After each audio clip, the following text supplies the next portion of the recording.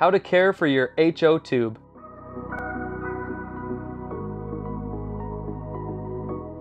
Inflation.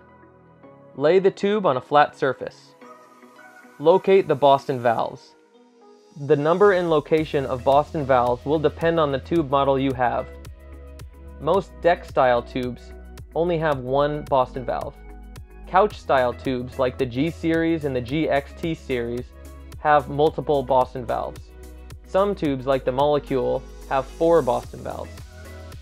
If the valve is not lined up under the nylon cover hole, you may have to tug the tube bladder in order to make sure that bladder is centered correctly. Unscrew the caps from the Boston valves and set aside. First, inflate the main deck.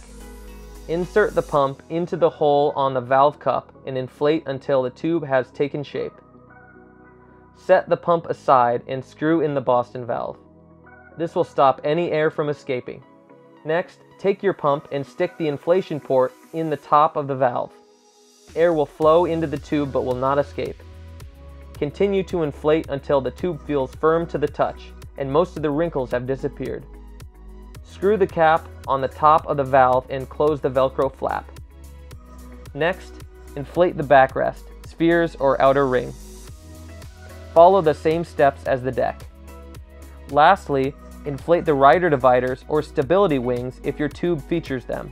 These have a beach ball style valve and can be inflated manually or using the small attachment on the pump. Your tube will perform best when it's fully inflated.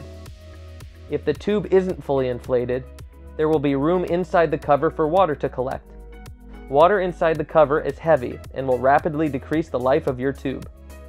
Don't overload with more riders than suggested, or it could cause damage to the rope, tube, or boat and adds a safety risk for riders. Follow the instructions on the tube WSIA warning label.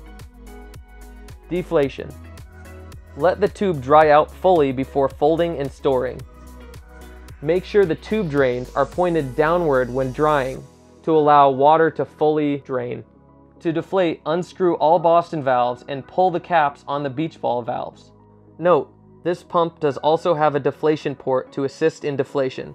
However, it's not necessary to use the pump to force all the air out of the tube for folding and storage. Folding.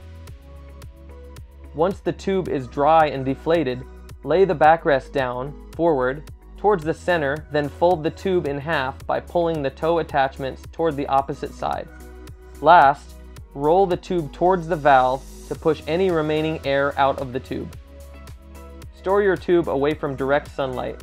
A cool, dark location, such as a boat's storage locker, a garage, or shed, is a good location.